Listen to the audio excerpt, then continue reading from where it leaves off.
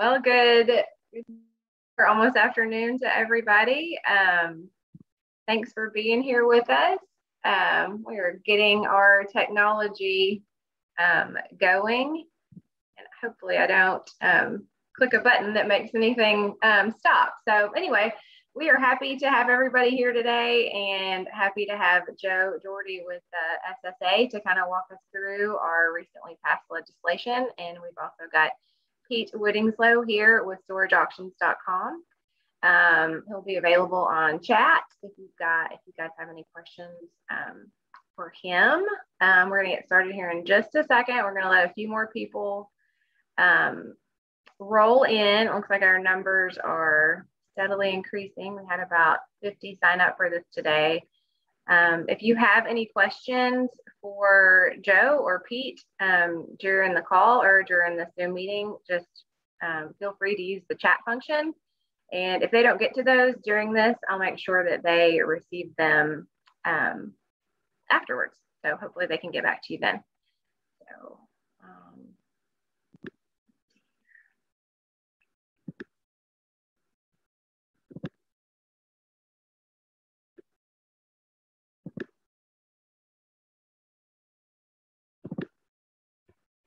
So I guess with that, and also we want to say thanks to the storage group for putting this together for us so quickly.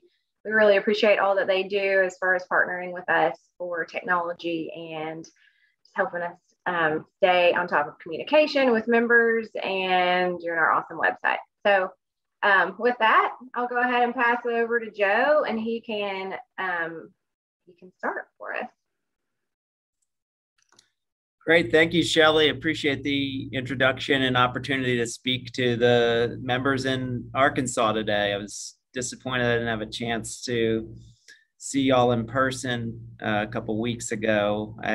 Arkansas, in my job, I get to travel around quite a bit, but for some reason, I've never made it to Arkansas. It's one of about 10 states I've never been to. So maybe next year. But it's my pleasure today to present on the results of House Bill 1027, which is really just, as I call it here, a new day in Arkansas in finally getting rid of the newspaper advertising mandate for the state.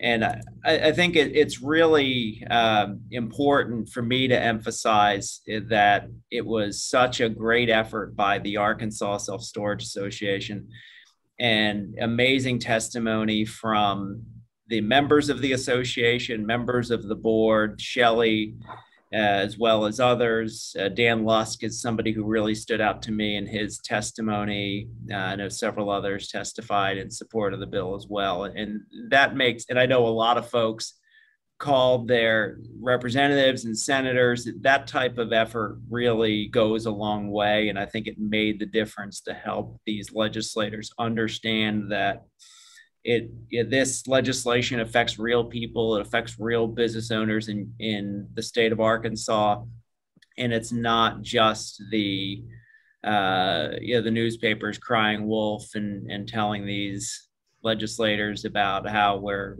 such bad people and we want to get rid of public notice and all these other lies that the newspapers like to tell. So, great job to Shelley and the Arkansas board and in getting this legislation passed.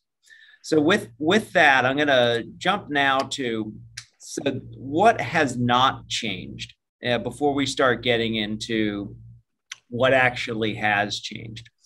So a couple things here. What has not changed? There's no change to the timing of the sale. Minimum of 46 days in default. That was before this legislation was passed. That's still the case now. And I should also say this legislation we're talking about today, it is in effect now. So you can use this starting immediately if you aren't already. Second, there's no change to the content of the advertisement. And I'll get in a couple of slides here, I'll show you a couple of examples of advertisements that you can use. There's in Arkansas, really, there isn't a lot of requirements or specificity around what is in the newspaper advertisement or you're really no longer a newspaper, just the advertisement. You still need to advertise, as we'll get to, but you just don't need to do it in the newspaper. And I think the most important point that I think is something that really helped us win in this situation was, and a lot of folks don't know this, the tenant's name is not required in the advertisement. So it really makes you wonder, well, what's the purpose of it if it's not something where the tenant's name has to be in there and there could be this potential, oh, maybe the tenant reads their name in the paper, or a friend of a friend reads it or whatever. The tenant's name isn't required. So none of that type of serendipity, I'll call it, is something that the legislature had in mind when they initially passed this bill, or passed this law, I should say. So the last two, no required changes to the default notice or rental agreement. You might want to let folks know that there is this option to advertise in the newspaper or outside of the newspaper in your rental agreement, but you don't have to do that. And then finally, there's no change to the timing of the advertisement. Again, you're not going to advertise in the newspapers anymore, but you still need to advertise, and that advertisement needs to occur at least 7 days before the sale. So next here, as I've said, the advertising is still required, but the newspaper component of it is optional now. So this is something I want everybody here to keep in mind. Get rid of the newspaper. I don't want you advertising in the paper anymore. You can now advertise in any commercially reasonable manner. And we'll just break down in a second what that means. And as with newspaper advertising, you can charge your tenants for these other forms of advertising that we're talking about. So if there's any fees or costs associated with that, or your time associated with that, that is a fee that you can pass along to the tenant. And I would encourage you, although the law doesn't say this, I strongly recommend and encourage you to make sure whatever it is you're going to charge is in the rental agreement. So commercially reasonable manner. That's something people hear that term in the what? Excuse me, what does that mean? So there are two considerations when you're deciding whether an advertising method is commercially reasonable. The first one is it needs to be a method that at least 3 independent bidders participate in the sale. And we'll get to in a minute what exactly that means.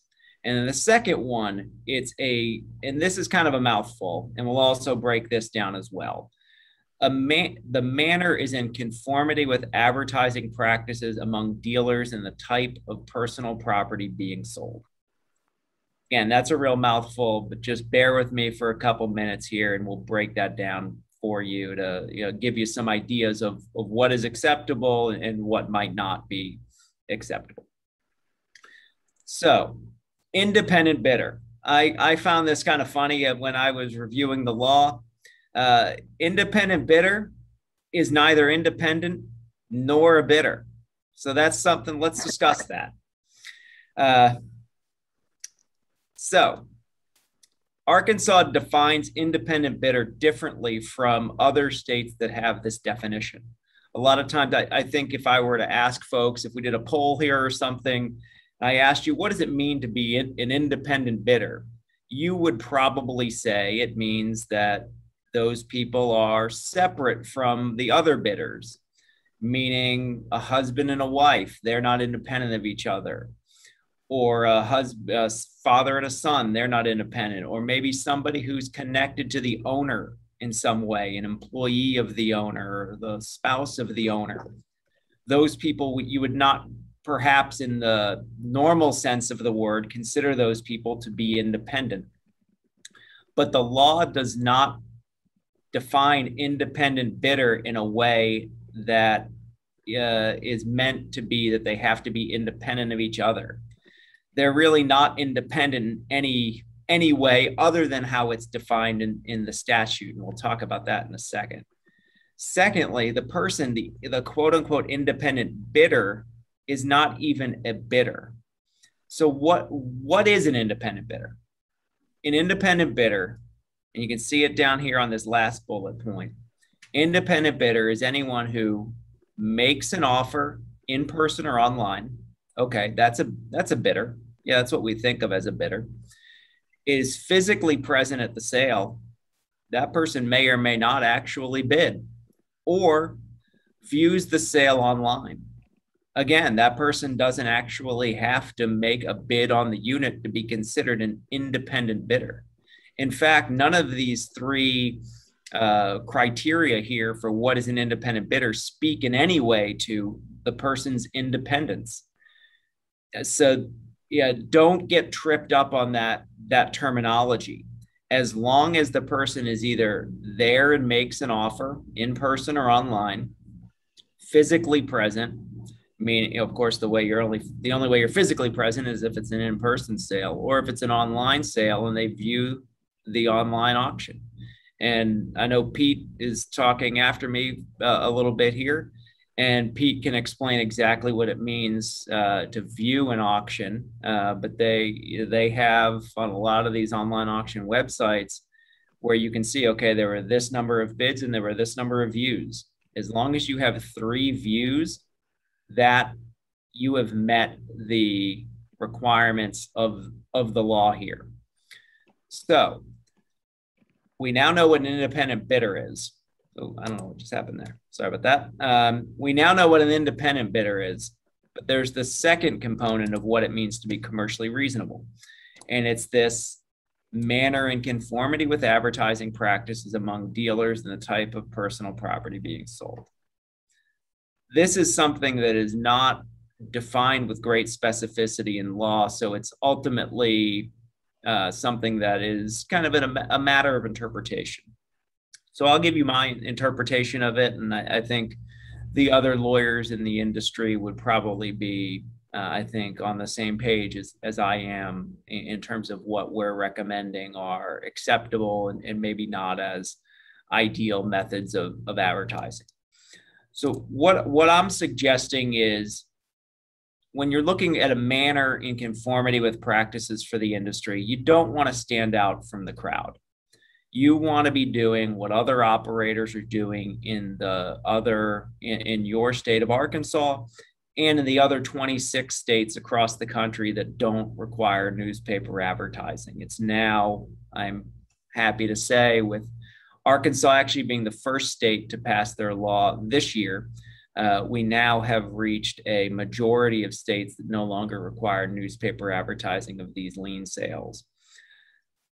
Don't stand out from the crowd. Do what the other operators are doing in the industry, especially the ones that have had the experience of what's going on in other states. So maybe some ways that you don't want to advertise lien sales.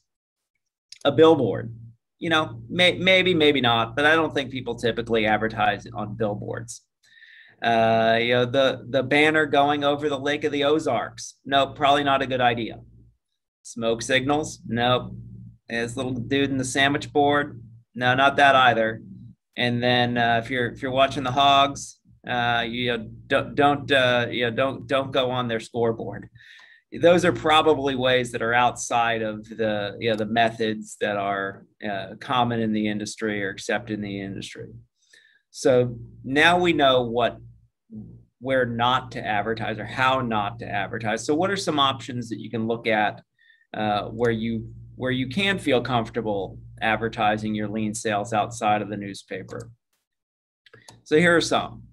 Facebook Marketplace, Facebook. This one here, this is the CubeSmart website. Unless you work for CubeSmart, you're probably not going to advertise on the CubeSmart website. But my point is that you can advertise on your own website, and that's what a lot of the larger public companies do. CubeSmart has this dedicated page. Public Storage has one similar to this as well. Very good way to advertise. eBay. I'll get back to email in a second here. Craigslist. Everybody knows what Craigslist is. And then you've got these options down here at the bottom where I think most people are going to go. The online auction companies specific to the self-storage industry.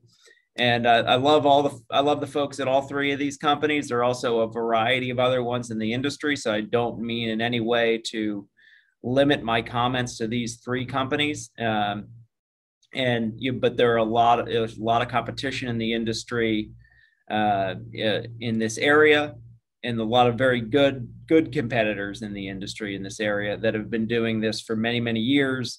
Some of them are storage operators themselves, and they really understand the industry. And I'd encourage you to take a look at these companies as really strong options for advertising your sales online and then ultimately conducting them online.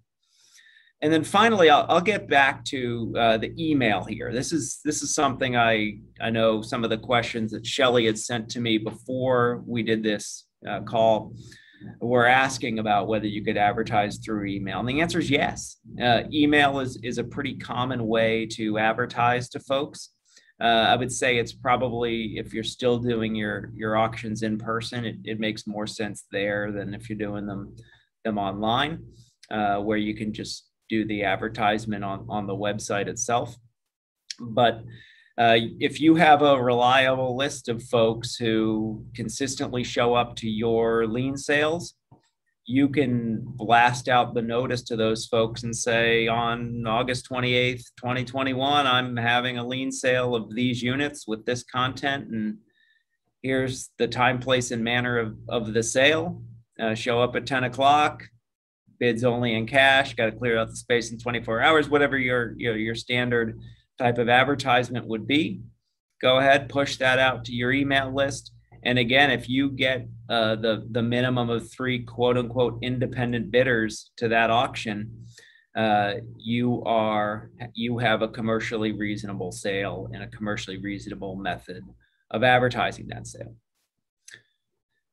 So quickly here, couple of examples of advertisements. You'll see here, I took these out of the newspaper, actually, the Democrat Gazette, and added a couple little fun elements of my own. But generally, these are what folks had advertised in the newspaper before this bill had passed.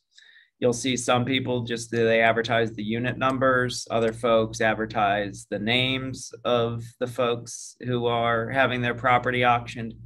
You really have quite a bit of flexibility in terms of what you're going to put in that advertisement in the state of Arkansas. So it's time, place, and manner is what you need to put. So time, place, those are pretty obvious things. Are you doing it online? You put the website. If you're doing it in person, you put the physical address. You probably put the physical address as well. If you're doing it online, for the person to know where to pick it up.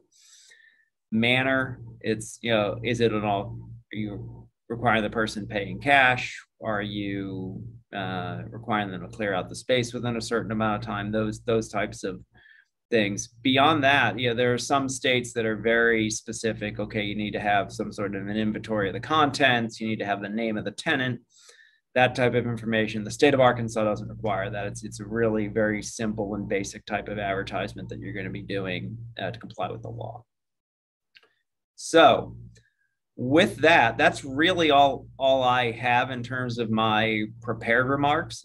But I am happy to answer any questions that folks have about this law, or really any other legal questions that might be on your mind. I do have the good or bad fortune, depending on your perspective, of occupying 2 of the most hated jobs in America, a lawyer and a lobbyist.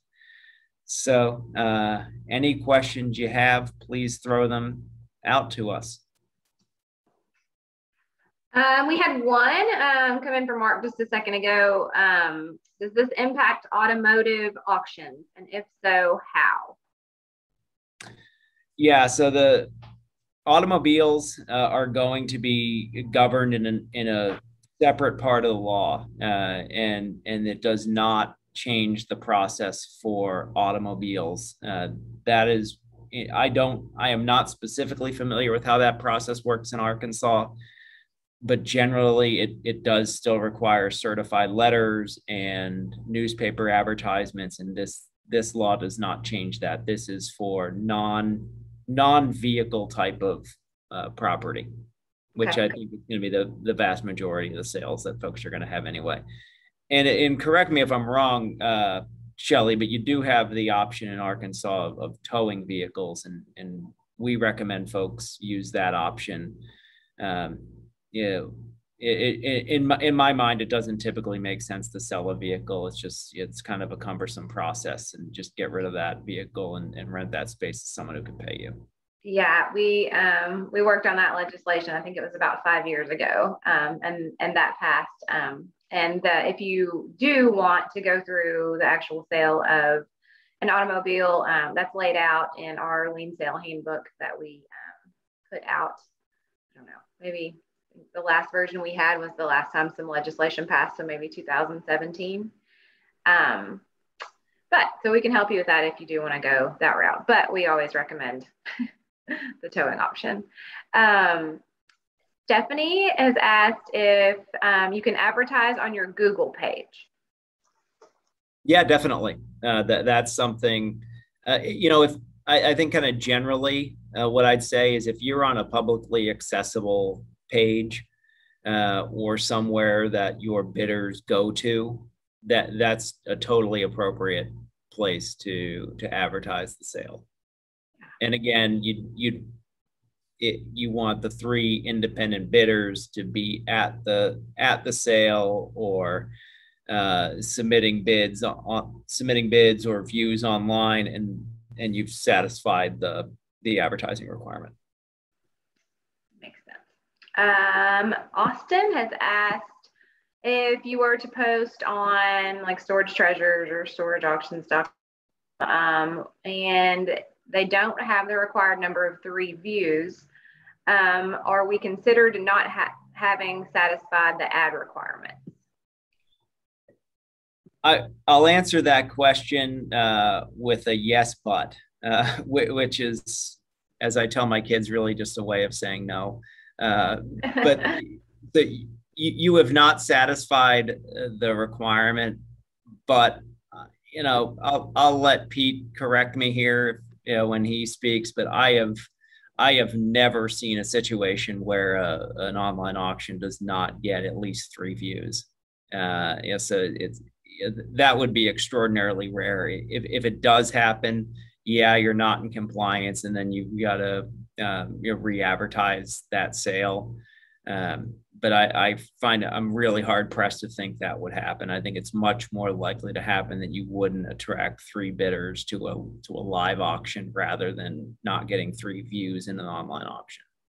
And that's actually what Lonnie with storageauctions.com helped us with as far as our legislation. We were trying to figure out how operators knew that they had enough bidders. And so on that particular program, they can roll out a report if it's ever in question that there were definitely 3 bidders or 3 views. And he said, like you were saying, there's very rarely any circumstance where there's not 3 happening. So yeah, I'll jump in real quick if that's okay, Shelley, just to give some confidence to exactly what Joe said. I can't even think of a time where we haven't been able to generate at least 3 independent views, aka bidders, in that scenario. So I would just be absolutely shocked if anyone else were to experience that. I know Storage Treasures is a good competitor of ours, but another good online auction company in the market. I'd be very surprised if they weren't generating at least 3 as well. So if you come across that, I would definitely say talk to your vendor, whoever you're using, because that would be an issue. But like Joe said, it's just not going to happen. If you're with online auctions and the marketing that's done, you're gonna satisfy that quote unquote commercially reasonable requirement every single time. Yeah. Let's see here. I've got one from Alan. He's asking, what is the amount of time that has to pass before you can have the vehicle towed and you will still get your past due amount? So let's see. That's 60 or 61 days in the state of Arkansas. I forget, each state's a little bit different. Some are 60, some are 61. Hang on, I'm looking at it right now. So yeah, if the tenant's in default for at least 60 days, you can have their property towed. Good to know. Good. Okay. That applies to motor vehicles, trailers, and watercraft. And Jean has asked, can you advertise on more than one place, like Craigslist and an auction site? Absolutely. Yep, the more the merrier. Yeah, and you know, I would just say there that the more folks you can attract to the auction, whether it's in person or online, you're increasing the chances of getting that bid higher and being able to pay off more of that tenant's debt. So right. absolutely. Yeah. Tanner's asked, in the event that there are 3 views but no bidders, is the unit considered abandoned? Yeah, that's a good question. I thought someone might ask that one. Let me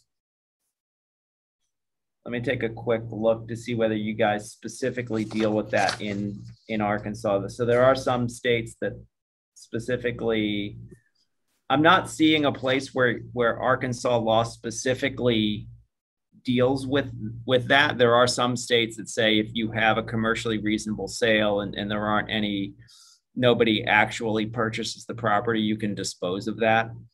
But I feel comfortable saying whether that language is in Arkansas or not, that you can. If you've gone through all of the steps of the process and you have the 3 views, you have the 3 independent, quote unquote, independent bidders, and nobody actually purchases the property, I'm comfortable saying that you can dispose of that property. Really, and I use the word dispose in a kind of broad sense. So I think people might think, well, I'm going to bring it out to the trash can. Yeah, certainly you can do that. You can also go ahead and go on your Facebook Marketplace page, if you have one, and do a sale there, or on Craigslist. You can donate to charity, whatever, CharityStorage.com. Charity storage is a great option for those types of situations.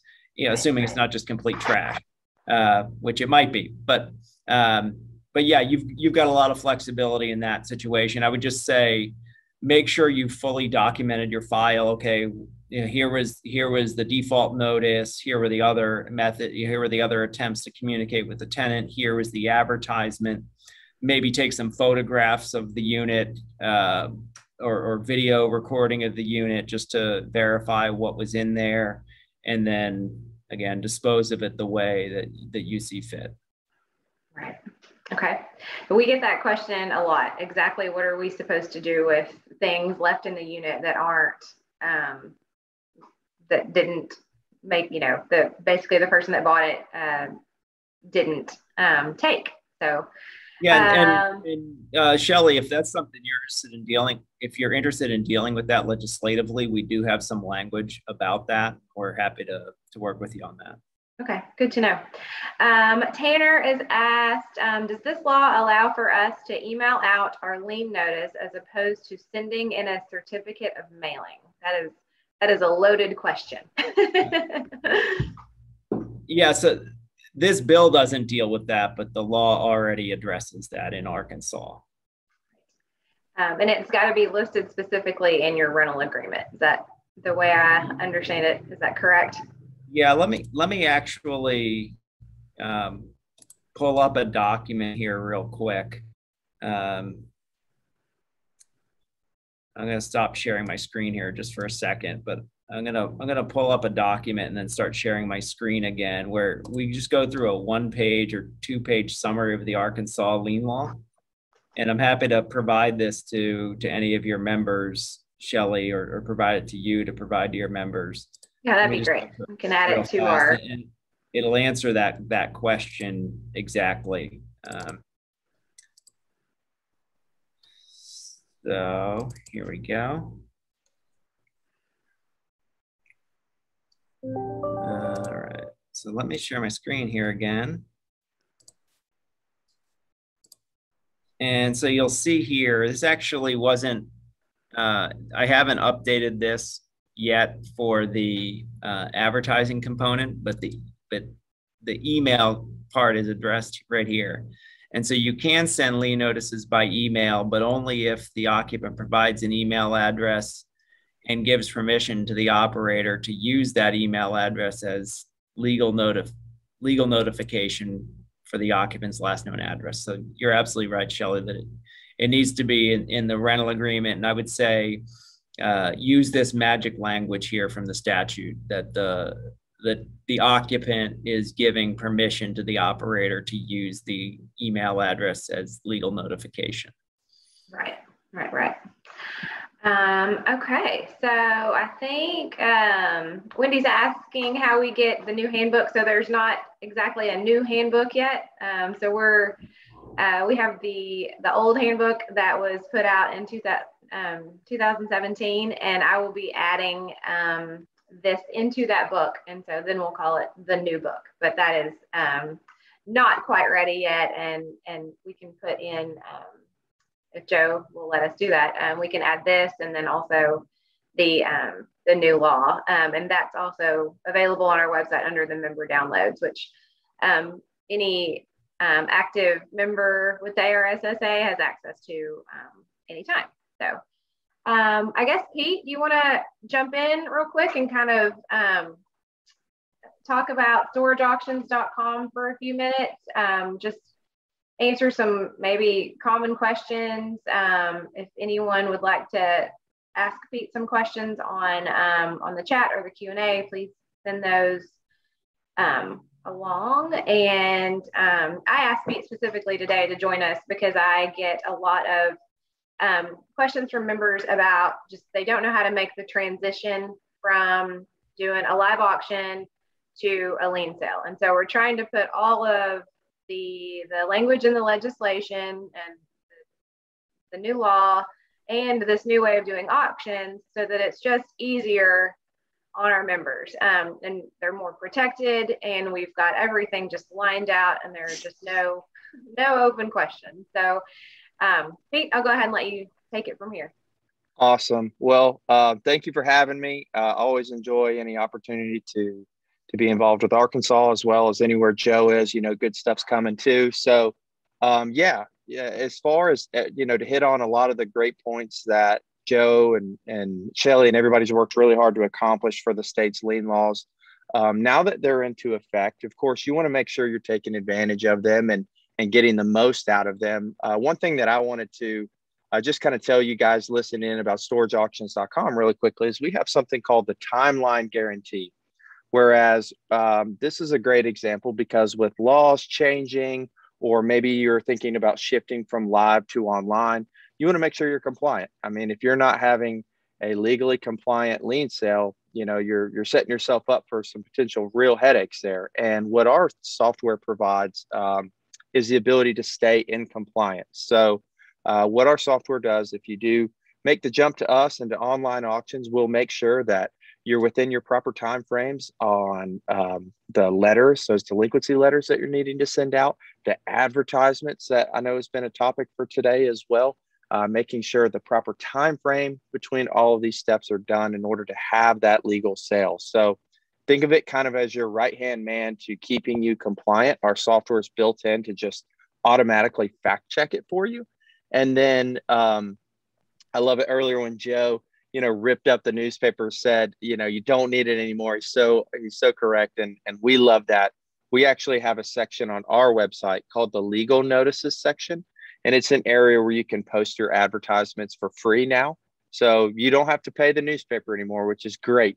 So if you do want to make that shift to online and you want to just have that all in one place where you can post your ads and your auctions in the same location, we do have that spot for you. And one of the beauties of online auction is you are going to be able to satisfy that commercially reasonable sale, finding those 3 independent bidders. And if you got a vendor that can't, or if it's us, you need to come kicking and screaming at us anyways. But I feel very confident telling you that shouldn't be the case with online auctions, satisfying that requirement. And now, along with us and others, we're trying to provide tools to you guys to help you keep you compliant, drive great results for you. And we're going to keep growing in Arkansas, providing a platform to you guys to hopefully enjoy. And if you ever have any questions, you can reach me directly. It's just pete@storageauctions.com. You can reach out to store. You can reach us. You know, we got a phone line. I'm in the office right now. Any one of us will answer. And yeah, just appreciate the time, and great to meet you guys, and happy to help. Yeah, thanks, Pete. You guys really helped us out when we were working on this legislation. A lot of legislators had questions. They were just trying to understand, you know, our purpose in doing this, and you know, how this is going to work out as far as, you know, what it's going to do to the industry in the state. And they're looking at, you know, protecting the tenants as well as we were. Sure. Anyway, so yeah, Lonnie helped us out a lot with that, with just the wording and kind of working through legislators' questions. And so we really appreciate your help on that. We had one more question come in, and it says, I'm assuming on a sale of a default unit, we still have to retain the personal belongings for 5 years. I don't think that's still the case. Am I wrong in saying that? So make sure I hear the question correctly. So you have the legal sale, and are we talking about if there are specific contents in the unit that would be like an urn, things outside of your typical boxes, mattresses, things that would be in a typical sale? Are we talking about like those very, very personal items? I think that's what he's referring to. We do have a law that protects owners and operators as far as like personal information. So if you find something with a social security number on it or something like that, we can get you that specific bill. Yeah, that's what I was thinking. Yeah, he said social security numbers, pictures, things like that. So yeah. If that's been a requirement, I would imagine it's still the same. I don't think I didn't hear it today, and I imagine it'd probably be something that Joe or anyone would have mentioned. So I would say conservatively still follow that practice unless you specifically heard that changed. I'm almost positive that it has changed. Joe, do you know about that one? Yeah, there's not a 5-year requirement, and you're absolutely right, Shelley, that there is the law, or the part of the law, I think really specific to Arkansas. Maybe a couple other states have something similar where if it's personal information, you can't sell it, and then you ultimately need to dispose of it if you can't track down the tenant. Yeah, I'll try to find that specific. I think it was House Bill 1585, but I'll go ahead and link to that part of the law, Shelley. I've got it where I can pull it off of our website, and it's section 18.16.412. That I'll just go ahead and put it down in the chat here. Okay, great. I did see another question come in, not in the Q&A, but in the chat about amending a rental agreement. Okay, I missed that one. Thanks for grabbing it. Okay, I don't have that one. Okay. Oh yeah, there are a few more that came in. Yeah, if you want to answer that one, that would be great. Sure. So let me hang on. I just send this. So that's the law right there, and the part about keeping or how you dispose of personal information is at the end of the law. So the question from Tanner was, if you're unsure if your old rental agreement address the email address for legal notification, how do you recommend informing tenants about this? Is this something that needs to be signed by the tenant, or can this be added as an addendum on an invoice for a future effective date? So I think what Tanner's referring to, that's actually typically how you would do these things when you're amending a rental agreement, unless you're doing a real full-scale change, of the rental agreement. You can do it as an addendum and just notify the tenant and say, hey, we changed the rental agreement, and now if you stay here, you're bound by that rental agreement, even if you don't sign a brand new full rental agreement or even sign that addendum. So that's the typical scenario. This email item or issue is different from that. And it's different from that because it requires the tenant to actually take some action. So you're going to have to get the tenant to provide you first off with their email address. And then secondly, you're going to need to get them to directly consent to that email address being the address for legal notification. There might be some lawyers that take a different approach and would say, well, you can just do that through an addendum. I wouldn't do it that way. I think you want specific consent from the tenant because you're changing how they're going to get legal notices if they default. And if they default and don't respond, it can be a pretty serious situation for you and them if the property's sold. So I would specifically get their consent. And what I would recommend doing is sending those out through a service like a DocuSign or another electronic signature service. You don't need to get wet signatures on all of these. And the online or the electronic options are typically much better for getting responses. Let's see. Dan asked where we can get that document that you were showing, so we'll get that out to everybody later today or on Monday. Tanner has asked if you were unsure if. Oh wait, I think you just addressed that. Never mind.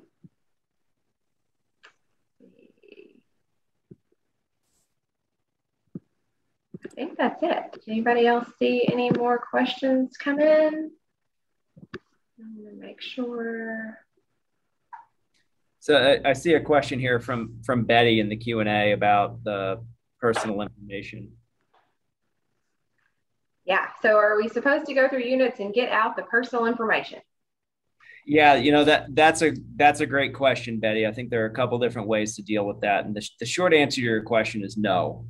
You wouldn't typically go rifling through a storage unit and figure out, okay, is there a social security card somewhere buried in this moldy old couch or stuck in a mattress somewhere? You don't need to do that.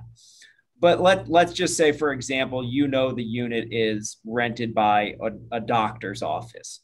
Or you open up the unit to inventory it when you're going to put it on Pete's website for a sale, and you see in Sharpie tax documents 1999 to 2019.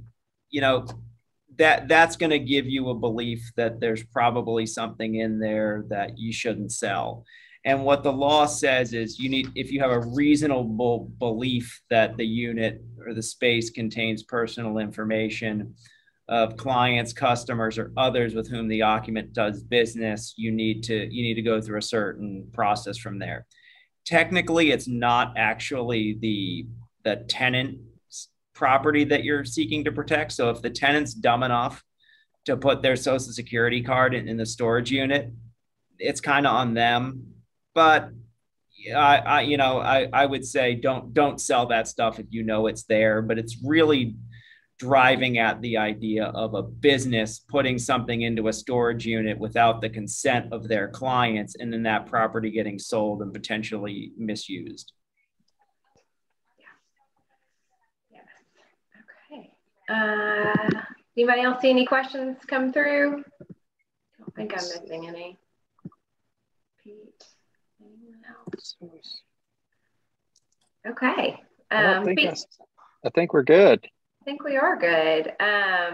Okay. Well, we will go ahead and wrap this up. It's a lot of information in 45 minutes. So again, we really appreciate Joe and Pete joining us so that we can get this information out to our members. And thank you for your support while we worked on this legislation. I will get Joe's PowerPoint and the contact information for storageauctions.com out to everyone, as well as the law going over the disposal of personal information. I think that is it. The ARSSA will let everyone know when we've got that lien sale book updated.